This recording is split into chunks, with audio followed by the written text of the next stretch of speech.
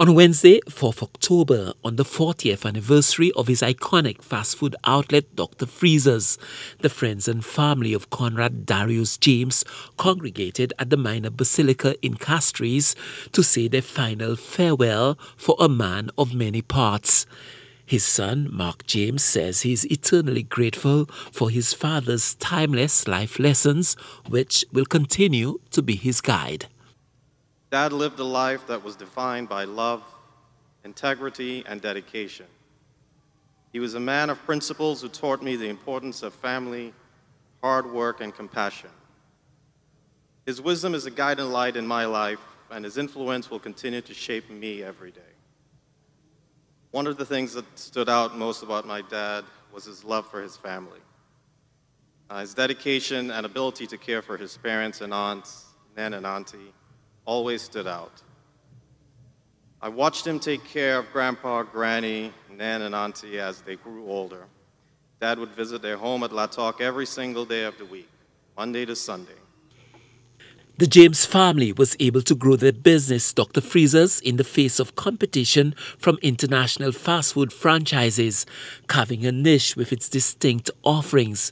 Calix George Jr. eulogized Conrad James on behalf of his father, Sir Calix George. He said devotion and dependability were two distinguishing qualities attributed to the success of Dr. Freezer's. Connie became a thriving, successful businessman.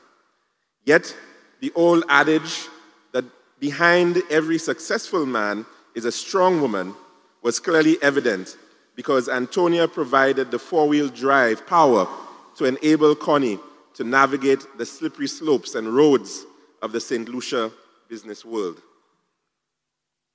At a time when Saint Lucian business firms seem to prefer associations with foreign firms, such as Minville and Chasney and Peter and Company with the Goddards of Barbados, and J.Q. Charles with the Massey's of Trinidad and Tobago, and Dubélé & Co. with CPJ of Jamaica, it is heartening to know that Connie and Antonia's legacy is in the capable hands of his children, Darren, Nishette, and Zoe, who have in fact extended the number of outlets. The workers of Dr. Freezer's speak of a man who led by example in his commitment to hard work and consistency. Mr. James was a very loving and generous man. Nothing was ever too much to give or to help out his staff. He was a great leader and an inspiration to us all. Solid memories of him keep rushing in every time someone mentions his name. He left us a part of him that neither time nor even his death can ever take away. He lived a good life, one that we will forever cherish and continue to remember. The plan was not to be here forever, but to create something that will, and he did just that, and that's Dr. Freezer's. According to his lifelong friend, Sir Calix George, delivered through his son, George Jr., Conrad James had a wide range of interests, from music, a former member of the Quavers Band, politics, a staunch supporter of the Saint Lucia Labour Party, and a socialite with friends from a range of backgrounds. But family came first. Above all else, Connie was a quintessential family man whose perpetual love for his beloved Antonia started during his secondary school days.